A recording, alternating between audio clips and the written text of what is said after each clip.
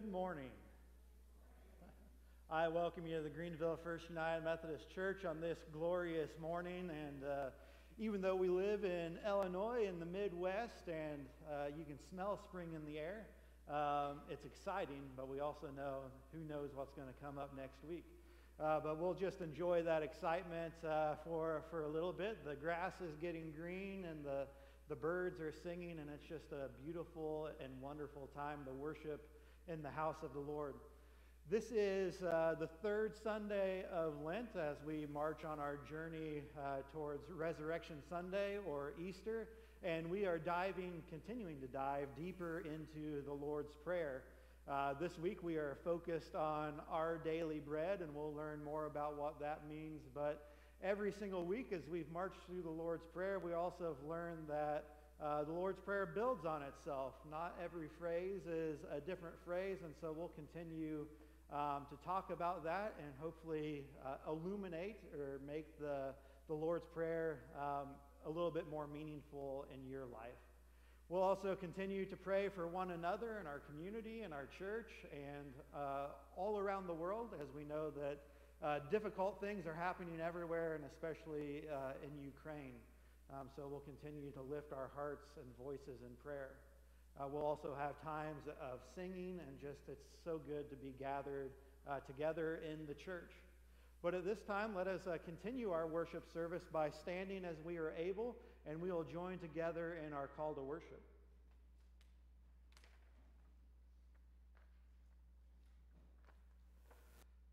We have come this day to learn about what God expects of us. Sometimes we really don't want to know. We are afraid to make the commitments God seeks. God is persistent. God will not let us off the hook so easily.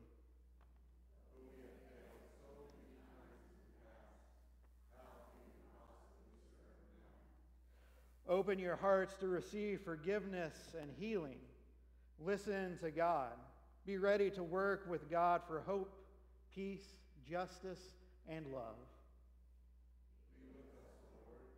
Help us to turn around, to see you, to serve you, to witness to your love. Amen. Let us remain standing as we continue our service with our opening hymn, I Need Thee Every Hour. The words will be on the screen or in your hymnals on page 397.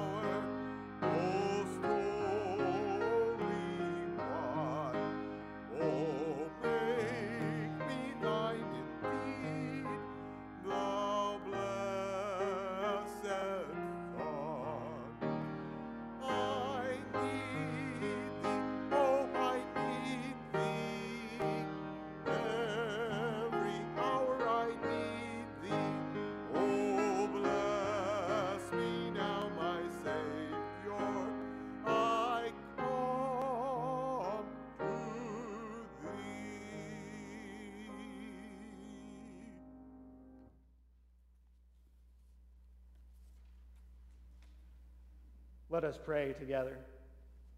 Open our eyes, our ears, our hearts and spirits this morning, that we may be healed of our faithfulness, freed from our fears and anxieties, and placed on the pathways that lead to peace and service to you. In Jesus' name we pray. Amen. You may be seated.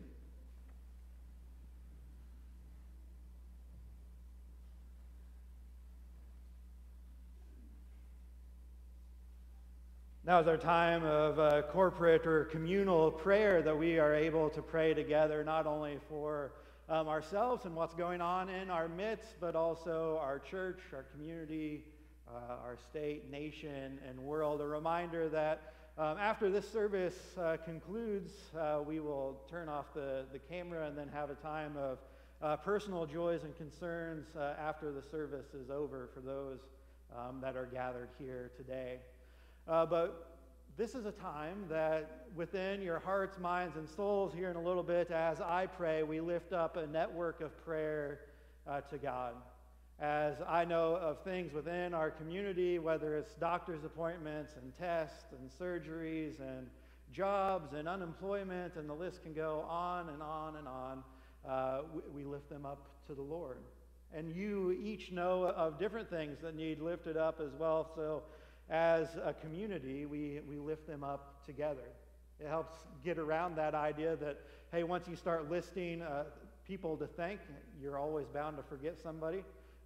You're also able to lift up the things that I've forgotten. In the midst of all that, we want to pray for the things all around the world, especially the conflict going on in Ukraine and for everything that's going on in Russia as well. Nothing's as easy and black and white as sometimes we think that it is. And so we pray. Just like whenever we pray for somebody who has been diagnosed with cancer, we know it's more than just that person. They have friends and families and doctors and nurses and the people they meet in the hospital and so many other people to pray for. So here in just a moment, we will sing our cares chorus together, and then I will pray, then we will pray the Lord's Prayer together, and then sing our cares chorus once again.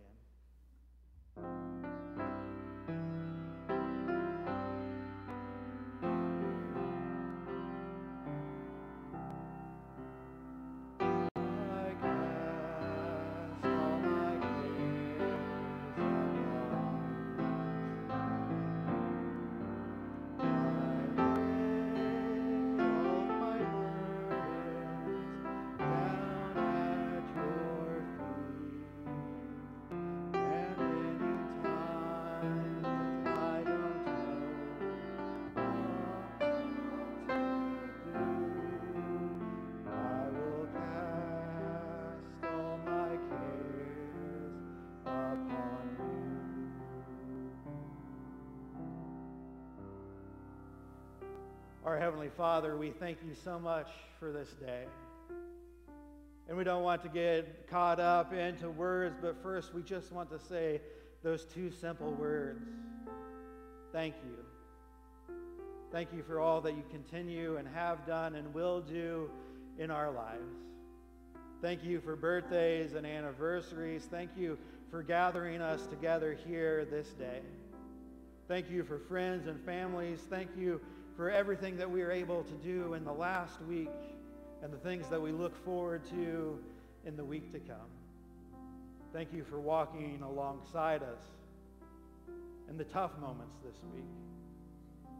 And even though sometimes we think that we did it all by ourselves, thank you for walking through us in those extravagant moments this last week as well. For we know so often our thank yous and our joy give way to the concerns within our life. And so today we lift them up to you. Not to get them out of the way, but to hand them over to you. Hand our concerns over to you so that we can worship you truly in the next moments of today. That we can realize that we're not in this alone. We have a community of faith. We have a church family. We have family and friends. But most importantly, we have the Lord our God. We have his Son, Jesus. We have the Holy Spirit gathered up around us this day. And so whether it's anxiety and depression, whether it's addiction, whether it's the difficulties in life of unemployment or work, whether it's the tests in school or the tests that we face daily in our life, whether it's work or retirement or wherever we find the tests and difficulties in life, we lift them up to you. And we thank you, Lord, for helping us walk through each and every single one of those moments. We pray for doctor's appointments and tests. We pray for waiting on test results. We pray for those in nursing homes and those gathered at home that are homebound or mostly homebound. We pray for those who are hungry. We pray for those who are cold. We pray for those that do not have shelter. We pray for those that don't feel the love of loved ones. We continue to pray for this church, that we continue to be a beacon of hope within our community. We pray for our community of churches, and we pray for our community. We pray for community leaders. We pray for our state and national leaders. And we know that just bringing up those words bring up so many other things to pray for. We also pray for prayer, praying that this prayer isn't the only prayer that we pray or hear this week. So we continue to pray for your will to be done here on earth. We pray for peace. We pray through all the conflicts and through all the things that we see in media and all around. And one of the ways that we do that is through just remembering this prayer that your Son Jesus taught us. He said, "Our Father, who art in heaven, hallowed be thy name. Thy kingdom come, thy will be done, on earth as it is in heaven. Give us this day our daily bread, and forgive us our trespasses, as we forgive those who trespass against us. And lead us not into temptation, but deliver us from evil. For thine is the kingdom, and the power, and the glory forever. Amen."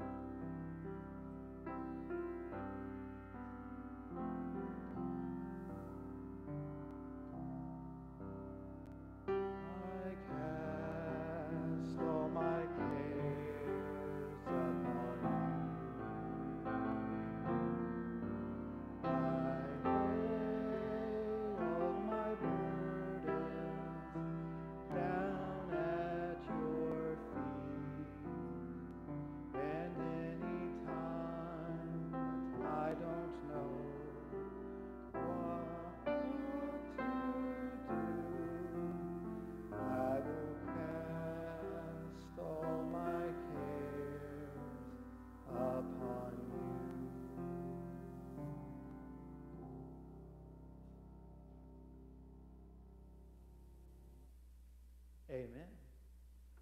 Kids, for our children's illustration today, we're still in the Lord's Prayer, but it's not in your bulletin this week. So if you want to follow along, you can ask somebody around you. Open up yourself to page 895, I believe, and then you can follow along. Or I can just tell you what the phrase is that we are in this week. So we've made it through "Our Father who art in heaven, hallowed be thy name. Thy kingdom come, thy will be done on earth as it is in heaven." And this week is, "Give us this day our daily bread." Give us this day our daily bread.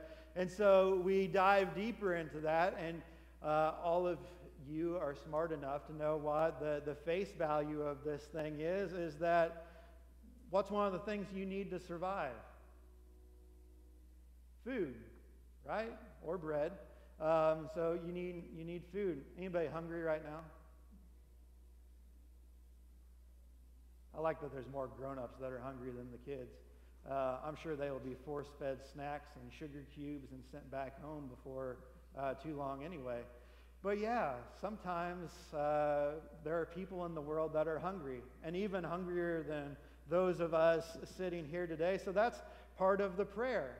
It's praying to be fed, both physically and emotionally and spiritually, all of those different things. But I think as kids, you get to see this maybe a little bit every day of the week.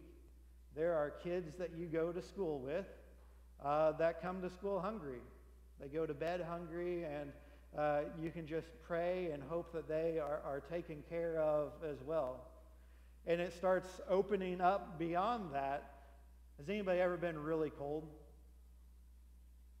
Yeah, sometimes we get really cold, but we can go inside or put on a coat, but we have some friends that might go to sleep cold. And so part of the prayer is just remembering that, yes, we pray for our daily bread. We pray for, hey, if we're hungry, we want to be fed, but also if somebody else is hungry, we hope that they're fed. And if we feel fed and know that those around us are fed, we also begin praying for the other things that God gives us, whether it's books or love or many of the other things that we get from God. And those are many of the things that we learn about in children's church and Sunday school and from others as well. So we go from the things that we actually need of food and shelter and warmth to things that we need next of things to make us more intelligent, things to make us feel loved, things to make us feel cared for, and it continues to go on and on from there. And so as we read through this prayer, we learn that it means more than just what's right there. And so let us go ahead and as the kids and children of God, which is all of us, we will close our children's moments with the Lord's Prayer once again as we're working on learning the entire thing. So let us pray. Our Father, who art in heaven, hallowed be thy name. Thy kingdom come, thy will be done, on earth as it is in heaven. Give us this day our daily bread, and forgive us our trespasses, as we forgive those who trespass against us. And lead us not into temptation, but deliver us from evil. For thine is the kingdom, and the power, and the glory forever. Amen. And bless the kids as they go their separate ways this week, and allow them to have the best week possible. And all God's children said, amen. As our kids that are interested, there is Children's Church, and Brooke is waiting for you down the center aisle, and then the rest of you, as I say, whether you want to be or not, you're stuck with me. But we are about to dive into our scripture here, and we have all of it kind of illuminated within the insert of your bulletin. It'll also be on the screen, and part of why we don't have the Lord's Prayer written in your bulletin is I guess I gave Betty too many pieces of scripture this week because there's a lot that works within the Lord's Prayer, and I'll get into that here in a second. But to make sure I read everything in the same order that it is on the screen, I am going to slightly turn my back to you through the reading of all this. But let us follow along into God's holy word. The first scripture is from Deuteronomy chapter 15, verses 10 through 11.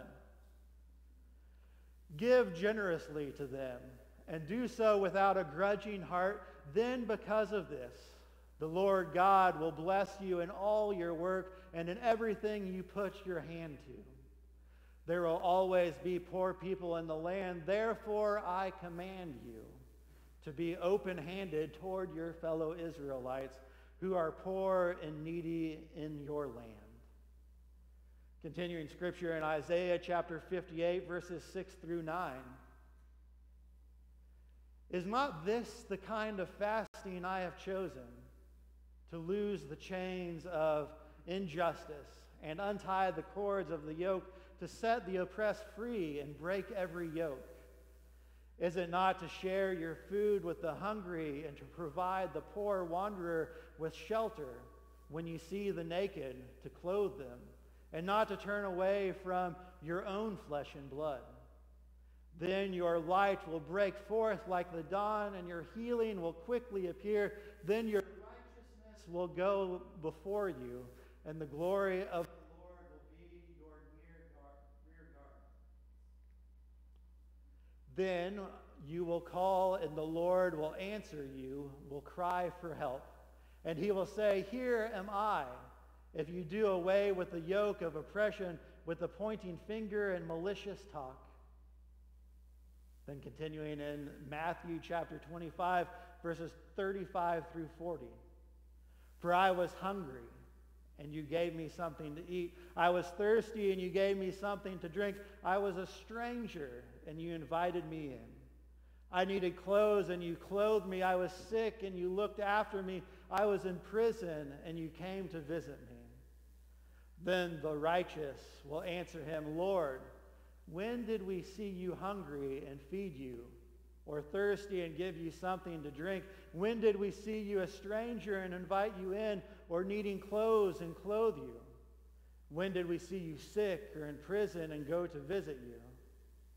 The king will reply, truly I tell you, whatever you did for one of the least of these brothers and sisters of mine, you did for me. And then our final scripture is James chapter 2, verses 15 through 17. Suppose a brother or a sister is without clothes and daily food. If one of you says to them, go in peace and keep warm and well fed, but does nothing about their physical needs, what good is it? In the same way, faith by itself, if it is not accomplished by action, is dead. Then John chapter 6, verses 30 through 35. So they asked him, what sign then will you give that we may see it and believe you? What will you do? Our ancestors ate the manna in the wilderness, as it is written, he gave them bread from heaven to eat. Jesus said to them, very truly I tell you, it is not Moses who has given you the bread from heaven, but it is my Father who gives you the true bread from heaven. For the bread of God is the bread that comes down from heaven and gives life to the world. Sir, they said, always give us this bread.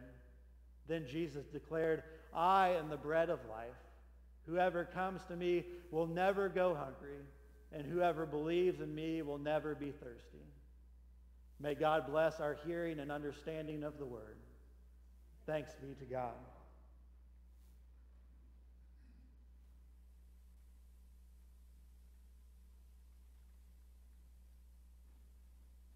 I'm reminded of a couple of different stories as we walk through this passage today. One is a bread story. It's not necessarily mine, but it's one that my parents share with me quite often. I was almost 2 months premature, and my family was from Etna or Neoga, so close to Mattoon and Effingham area, and being that premature, I was born in Springfield.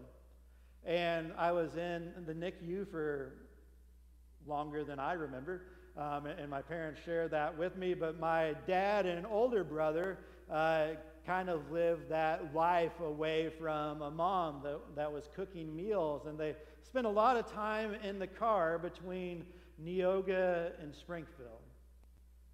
And the story is that my dad and my older brother gained so much weight while I was in the hospital because they found a good bakery to always buy bread from whenever they were in Springfield. I'm not sure they ate any real food. They just made a point to come up and see my mom and me in Springfield and filled up on bread.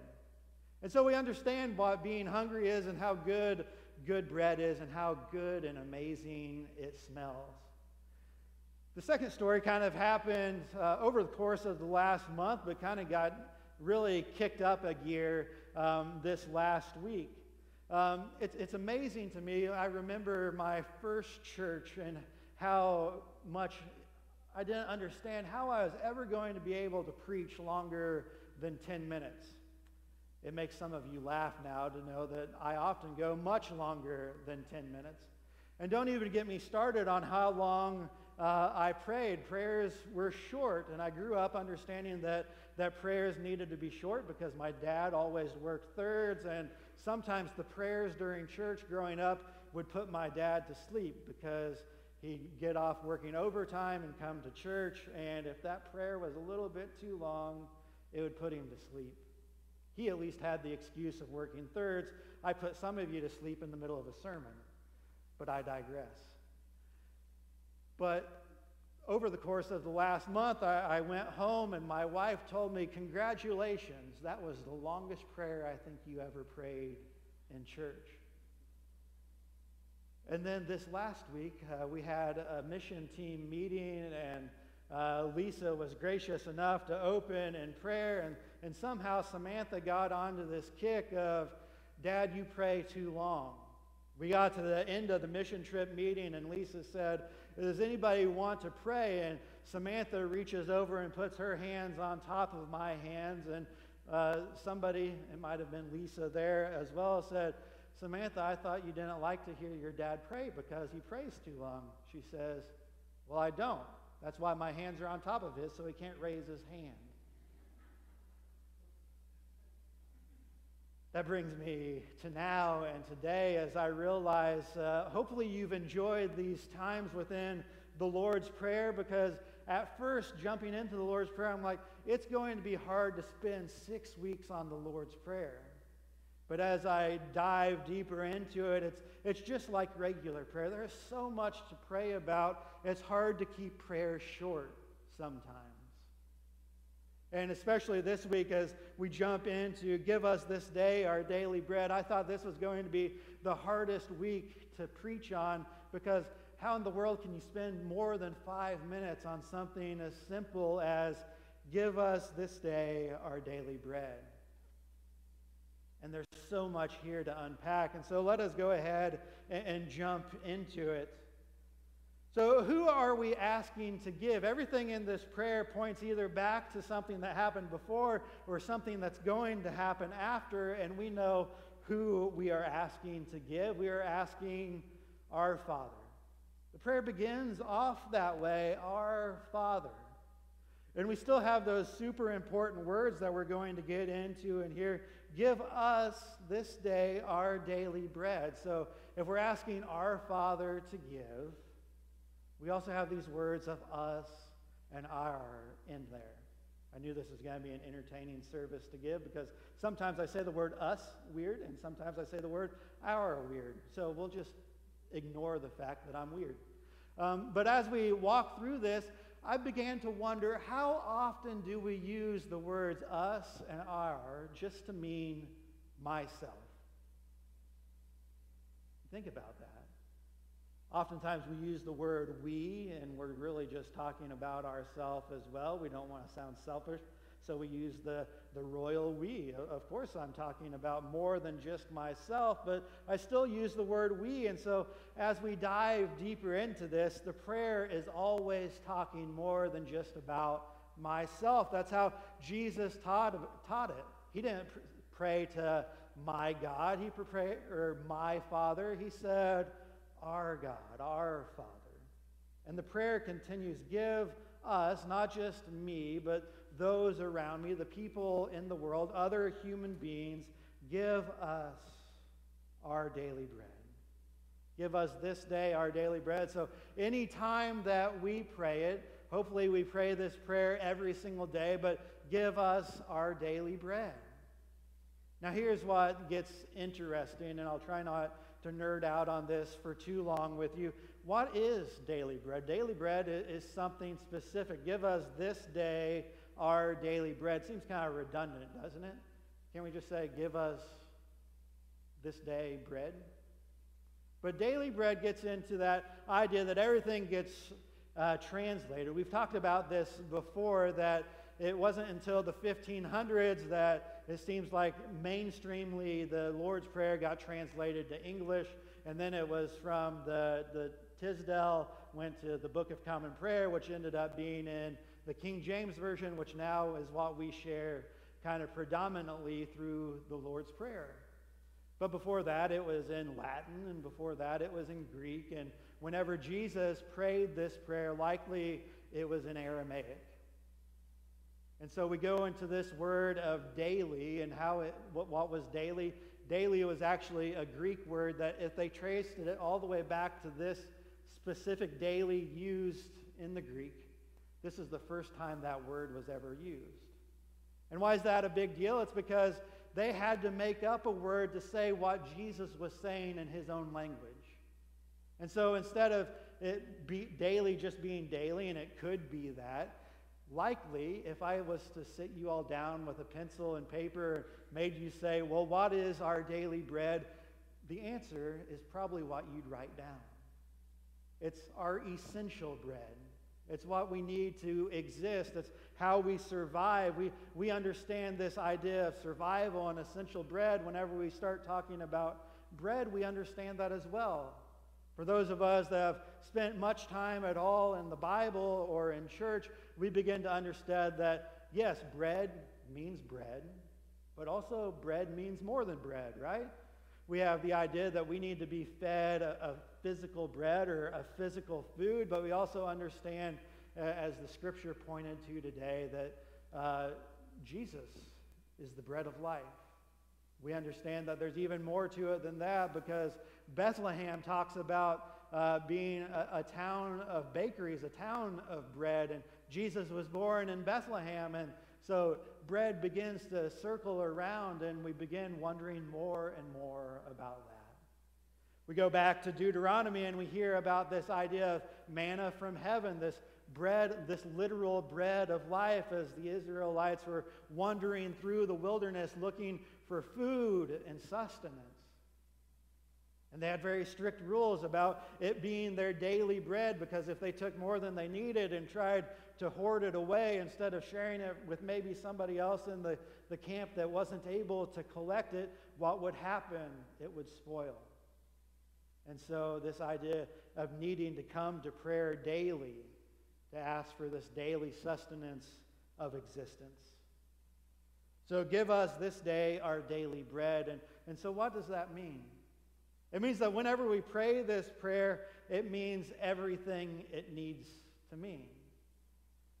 Like I said during the children's moments, is that sometimes we wake up and we pray and we literally need food.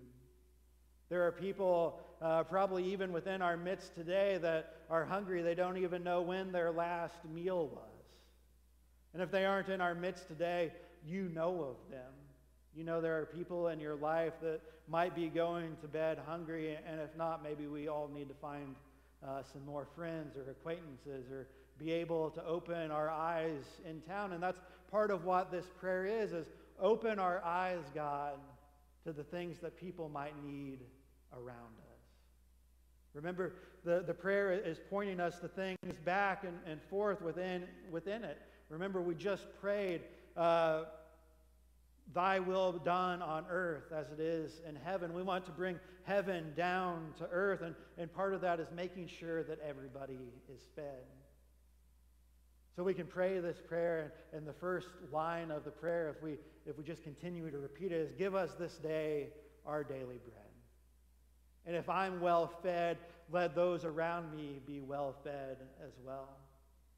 And if we are well fed and we're watching things on the news, or somebody puts us in touch with this idea that there are starving people somewhere else within the world or within the community, how can we feed them as well?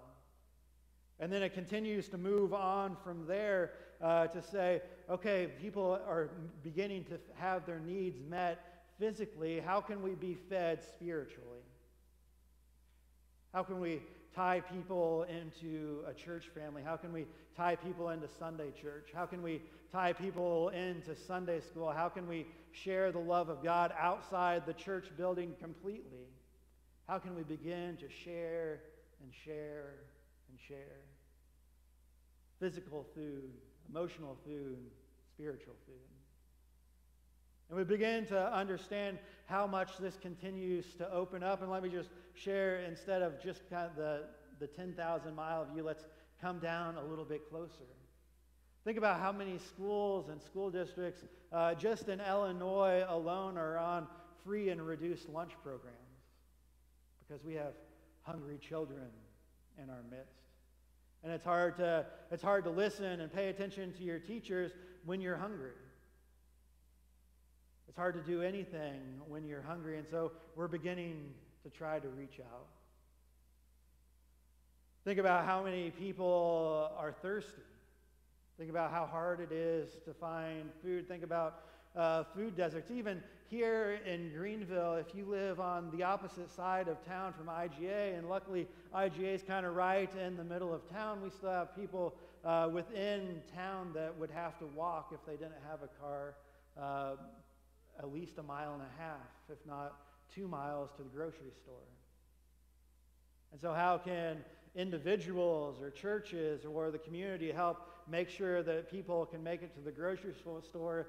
And just the idea that sometimes things aren't affordable and how difficult that can be as well. So food and water and how we get back and forth between all of those places, and then housing and clothing and how much that stuff continues on. There's coat drives and clothing drives, and we have a thrift store, but we also have the First Baptist Church has ways to get clothing to people that need it for free, and how beautiful and wonderful that is. And so the prayer begins to open our eyes up to just everything that continues to go on, and sometimes we are blind to it. Think about it this way. Did you know that Greenville has a homeless problem? We really need intermediate housing for people, because people end up getting dropped in Greenville and don't even have a place to stay, and there's no place to really put them up. And throughout this COVID time, the hotels are getting more and more expensive to where the Ministerial Alliance can't really afford to help put people up there. And so there's needs within our own community, not just food, not just clothing, but housing as well. And that's just here. And that gets beyond, and those might open us up to drug problems and addiction problems and just difficulty with friends and family. And what that comes down to is where we want to start pointing and blaming that sometimes people move to those things because there's pain in their life. Whether it's physical pain that drives them to self-medicate, or whether it's emotional or spiritual pain that drives them to self-medicate as well. It doesn't make an excuse. It just means that we have to figure out ways to love one another. And so hopefully this prayer continues to open you up to just the multitude of things that it's saying. This is why, as Samantha says, I don't have short prayers. Because my heart breaks for so many different things, and one thing leads to another, and before long you realize that there is so much to pray for that you just can't stop. But prayer also has to stop, and we've talked about that throughout the Lord's Prayer, is that on the one hand it is a prayer, it's a conversation, it's a laying aside of our burdens and casting our cares aside, and it's this conversation that we have with God, not because God needs to know, but because we need to know and ask that we are able to see more clearly. But it's also asking God to put action into our life, not just my life, and it might be something that you need to do personally, but how can you do something personally that connects with something that somebody else has on their heart? And part of that answer is the church, because we are a community of faith. And so how can something that is drawing near to your heart that somebody else might be sitting close to you, that's also something on their heart, and how does that become a church movement? How does that become a community movement? How can we begin caring for one another? That's what this prayer is asking us to do. It's how are we going to be moved from prayer to action? How are we going to be being moved from saying, thy will be done? Well, what's thy will? It's for us to move, and it's for us to make earth look a little bit more like heaven. Give us this day our daily bread. Asking for our daily bread as part of saying, God, let us do your will. God, let us do your will. And next week we're going to continue this on, because guess what the next word is? And just connects the two together. And so we begin to learn next week that part of our daily bread is, guess what?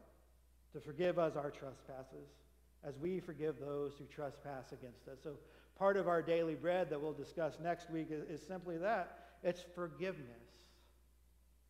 So as we're praying for our daily bread, it might lead, sadly enough, to a little bit of judgment. Well, why are other people hungry? Not just for physical food, but why else are they hungry for spiritual or emotional food? Why are people don't not have the clothing? Why do they not have the housing? Why all of those things? And we'll have to ask for forgiveness for ourselves as well as others. And so we'll move into that. But let me catch you up on to where we are right now within our prayer. And I'll pray this prayer as a longer prayer. But where we are right now is here. Our Father who art in heaven, hallowed be thy name. Thy kingdom come, thy will be done, on earth as it is in heaven. Give us this day our daily bread.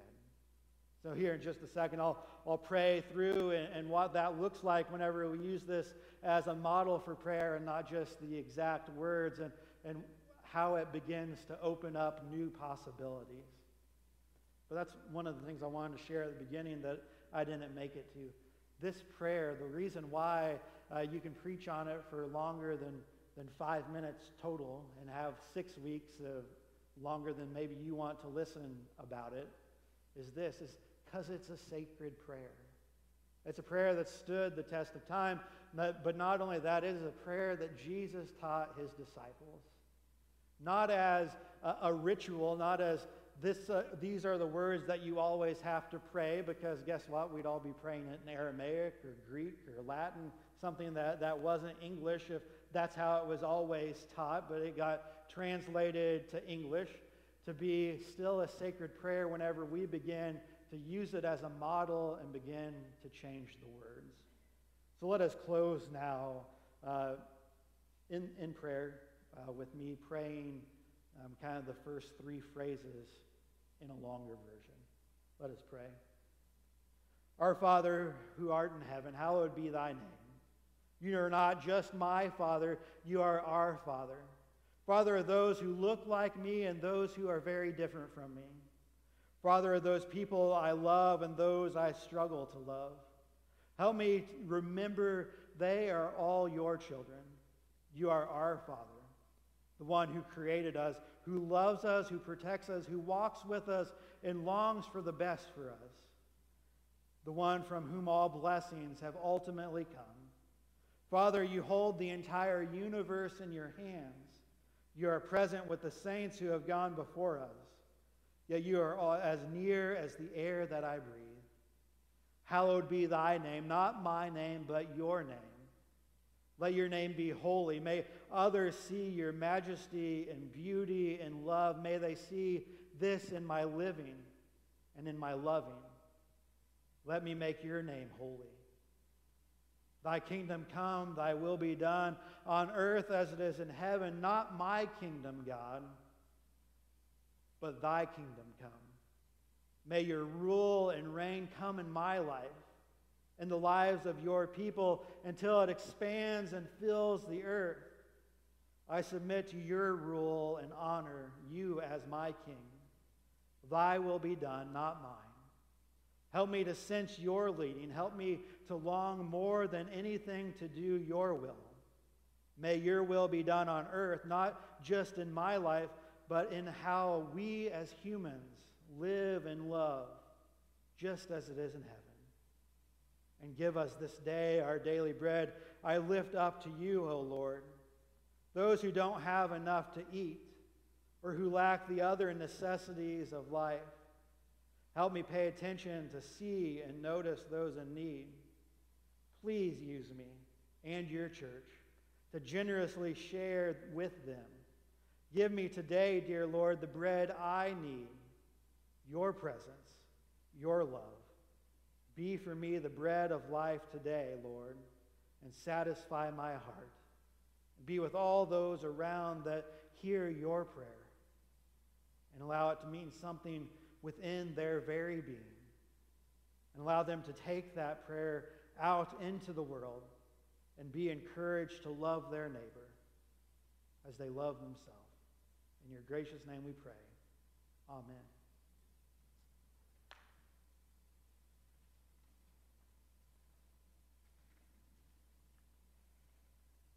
Let us now stand as we are able, and we'll sing our hymn of commitment. Let us break bread together. The words will be on the screen or on page 618.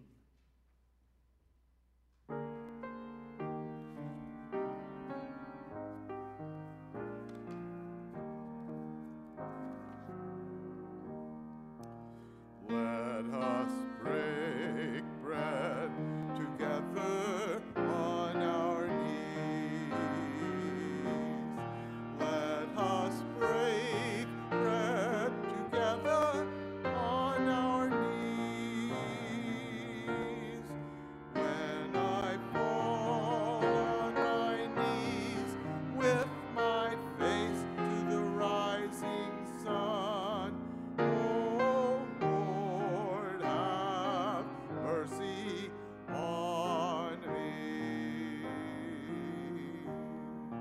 Let us drink wine together on our knees. Let us drink wine together on our knees. When I fall on my knees with my face to the rising sun, oh Lord, have mercy on me. Let us praise God together on our knees. Let us praise God together on our knees. When I fall on my knees with my face to the rising sun, oh Lord, have mercy on me.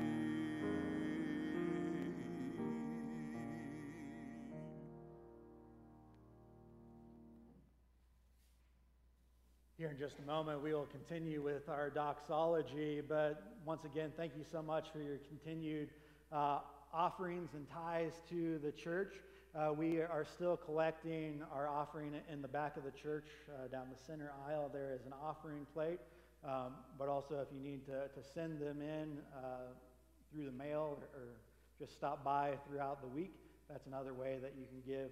The money truly does help us continue to be a beacon of hope within the community. And always the sad but true thing is sometimes it's about keeping the lights on or the heat on, which is one of those essential things. But before too long, it's always amazing whenever you change seasons. People are so happy that it's getting warmer. Before too long, we'll be grumbling that it's too hot. So it'll also help with those things. But thank you so much for your continued offerings and support of the church. And we are going to sing our doxology followed by our offertory prayer.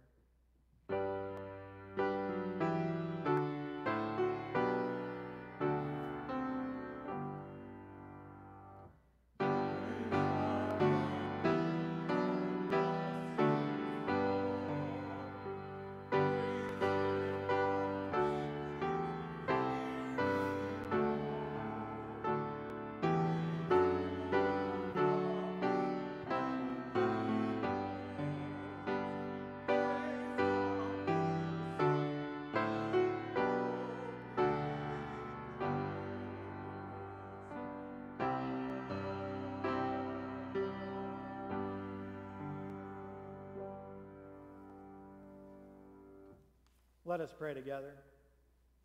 Patient and merciful God, we bring our offerings humbly on this day, hoping they will bring fruit to the ministry of your church on earth.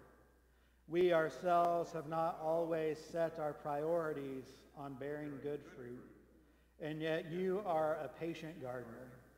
You have sent saints into our midst to make the soil richer, yet like the stubborn fig tree, Good fruit has been scarce. May our journey this Lenten season feed our spirits to bring forth the fruit you desire. We pray in the name of our Savior and Redeemer, Jesus the Christ. Amen. We just have a couple of announcements, I believe. There is a calendar within your bulletin, and there is an updated and I think final list of who is going on the mission trip. So there's that list that you can begin praying for people there as well. Am I missing any announcements? Okay. Well, let us go ahead and sing. And it was a nice week because it was hard to find songs that weren't too communion-y. So we get to sing a nice springy hymn, Pass It On. So let us sing together.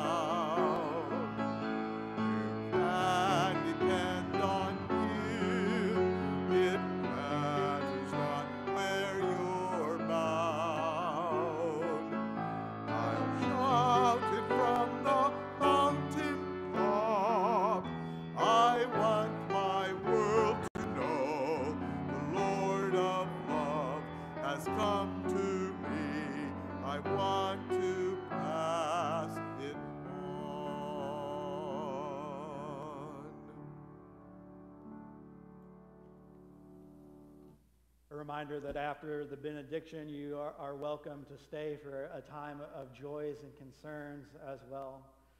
I don't think a benediction can be shared better than the third verse of Pass It On, because I think outside of physical food, whenever we get to the spiritual food of God, this is part of the daily bread. So let us hear this benediction, as is verse 3 of Pass It On.